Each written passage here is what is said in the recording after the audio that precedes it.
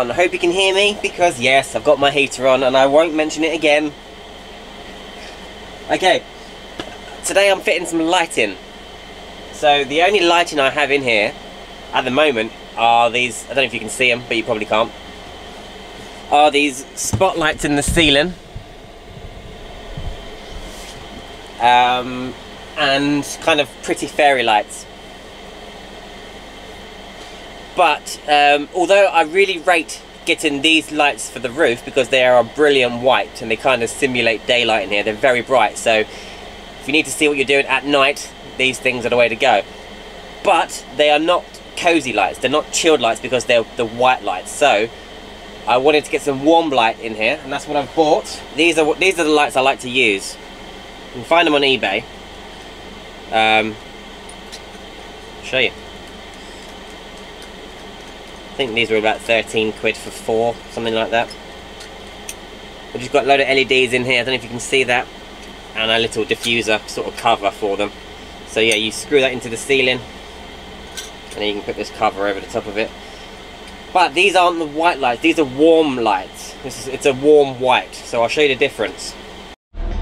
So these are the lights I've bought. I've bought 4 of them, and I bought 4 of them.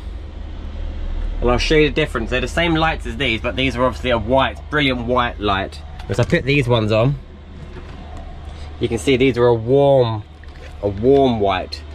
So you can see the difference. So these lights are going to be so much cozier at night. At night time, you don't want these lights on, you want a warm, chilled out light. So these lights are all going to go on the underside of my overhead cupboards. So I'm gonna have, right, lighting. I'm gonna have 2 of these spotlights underneath this unit, but also in each corner I'm gonna have a sort of an individual reading light, sort of a spotlight that you can angle yourself. So right in the corner I'll have those, but about here and here I'll have these lights. And under the kitchen unit over there I'll probably have 2 or 3 over there as well, but let me show you what it's gonna look like roughly. So put them under here and under here. I had a look last night when it was dark just to make sure that I'm going to be happy where they're positioned. So yeah, last night they looked quite good. So yeah, I'm going to fit those now. Just need to measure up, make sure they're all spaced, I don't know, evenly. So for under here I thought about just having, I'm going to have 2 lights, 1 and 2 somewhere. I thought about having them spaced evenly, but it just didn't look quite right, so I'm going to go 50 centimeters along from this wall, 50 centimeters along from that wall, and then obviously central. So I've made my first marks. I've marked 50 centimeters, that's where the start of the light is, and I've sort of marked all the way around so I know exactly where it's going to go. And also with these lights, the cable on the back, you got a mark for the cable. Can you see that? So I've marked for the cable. That's me, that's my face, the camera's the wrong way. So if you can see,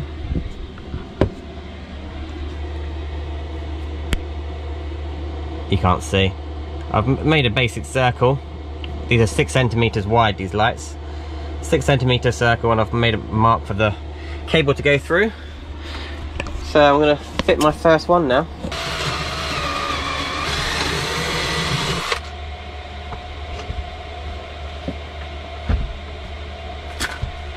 I tried to cover the dust, but that failed. Oh well. Right, show you what I'm gonna do now. Now these lights do come with little plugs and a little box to plug them into, but I do away with that. I just cut the cable and wire it up, positive and negative. Probably not supposed to do that, but I've used the lights that are on this ceiling now since what, 2 or 3 years now, doing it the way I've done it, so that's how I'm going to do it. Go on everybody, you can tell me off. They're probably rated for like 5 volts or something. Oh well. That's how I'm going to do it. So I've drilled my hole for the cable to go through. Snip snip!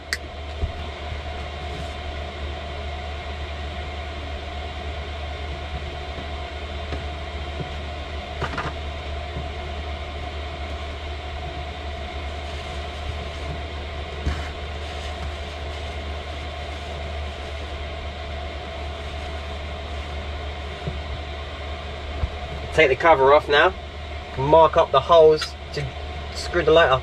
Alright, now I've done that, I'm just going to use a rubber to get rid of all the other pencil marks I've made. Now the screws that come with this are teeny tiny.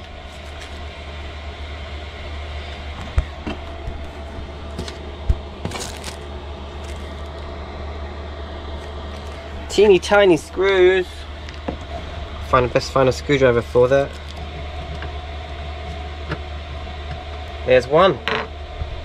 Now I can put the diffuser lens thing and the cover back on.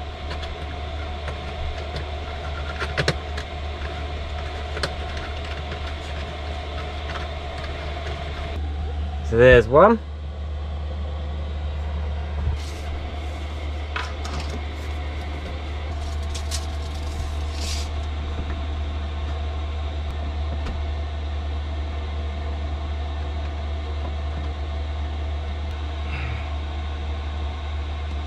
Alright, I've marked that one up.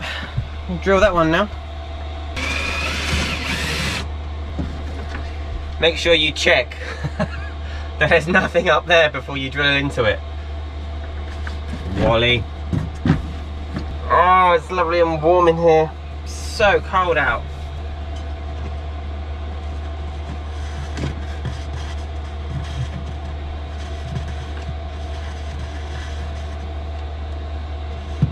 Now I still don't know whether I'm going to do anything to finish this, like paint it or something.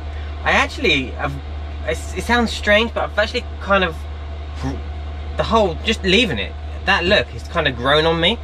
I've got this cupboard up here, which I kind of like, although my wife wants it to be a mirror. If I can front this cupboard with a big mirror, that's also a cupboard, that would be quite cool. That's what my wife wants. But the underside of my units is all this, just this 6mm ply. I don't know whether to leave it or not, because I kind of like it. It kind of looks good. It kind of looks, it matches, I think. Anyway, let me fit this light. Okay, got my two lights on there. I think you've got to bear in mind that when this is cladded, there's gonna be an overhang, so you won't necessarily see the lights from head height. Maybe they look like they stand out, but trust me, I tried it out last night just holding them on there. At night time, man, that's cozy. Oh, wait till you see the end of this video. I'm gonna get some night shots for you. Look, by the way, I'm not an electrician. The electrics in this van are simple, basic simple, and not something that you should necessarily copy.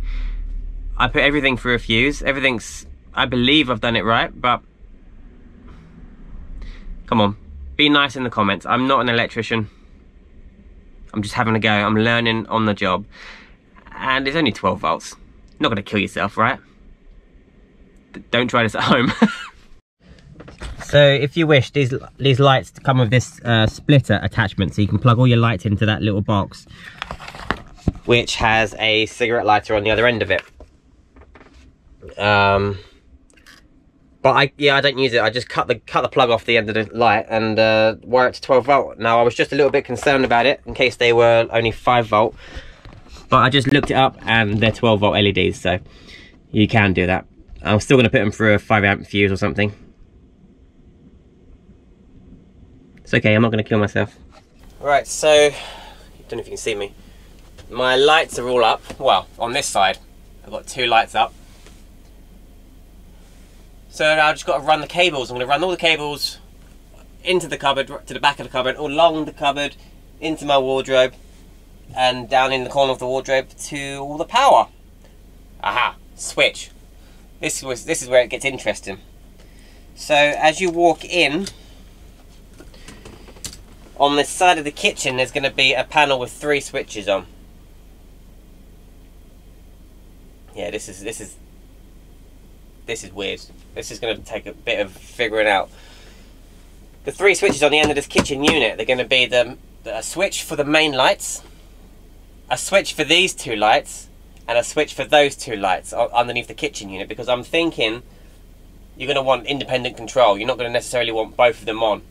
you might just want these ones on when you're chilling on the sofa. So yeah, I think we independent switch for those lights underneath that kitchen unit and for these. So I'm going to have 3 switches over here. So I've got to run the positive from the battery to the switch and then back to the lights. And the earth can just connect onto the bus bar, the negative bus bar that I've got. So yeah, I've got to run a whole bunch of wires all the way to the other side of this van. This is why it pays to pre-plan. And maybe run some conduit first. So I haven't done that, so I just got to find a route for my cables to go, somewhere that I can hide the cables. Alright, so now that I've got all these wires here, I've got to find a way through this wardrobe, get them to the battery. Are you right, mate? Find a way just to get these wires to the battery, put them through a fuse. A lot of wiring. Okay. So excuse these 2 switches because they're not staying. I've got a nice switch panel to go there, like a household 3-way, 3 toggle. Whatever. You'll see. I've got to order it first. But yeah, I've done it. I've got wires down there in that corner to hide, but I think once I've run all the wires I intend to run, then I'm going to sort of tidy up all the wires, hide them neatly, you know, do a lot of cable management, get them all sort of smart. Anyway, so there's going to be one more switch here for those lights, but this should now work. Let's have a go. So this is the main ceiling light, and this should be the lights above me now. Yeah!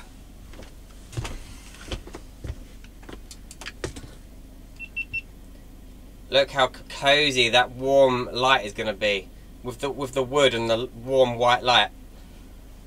That's going to be pretty comfy. It's going to be pretty cozy at night.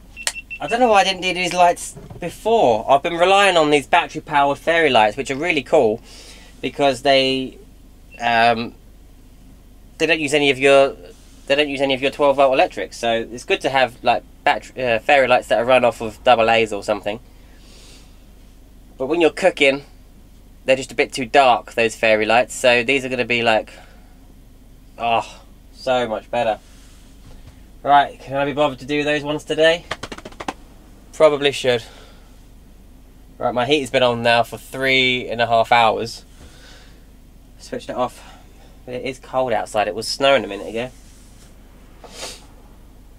Yeah, let's switch it off. Okay, yeah, go on then, let's get these other lights done. That took me a while to figure out. Oh, it took me a while to figure out, but anyway, I think we're there. So that's the main lights. That's the lights behind me. And that's them lights. Yes! Oh, that's so cool. So much different. That's changed the whole dynamic of the van, just having a different colour lights. I'm definitely going to get another one of these and stick it underneath here. Oh, I'm so happy with that. It's the simple things that give you pleasure, isn't it? It is for me, anyway. Never actually having proper lighting. Yeah, I don't know why I waited so long to get these lights. They're not exactly expensive. And they just make a world of difference. Because I only had these brilliant white lights up here. They just made it feel like you're being interrogated. They're just not comfy, not cozy at all. As soon as you get some warm white lights, oh, what a difference. So cozy. Right, let me tidy up this van. Whew. There you go. Nice, warm, cozy lights. They make a huge difference. Massive, massive difference. Oh, it looks so cozy back there. There we go. Nothing left to say, so see you in the next video. Thanks for watching. Bye bye.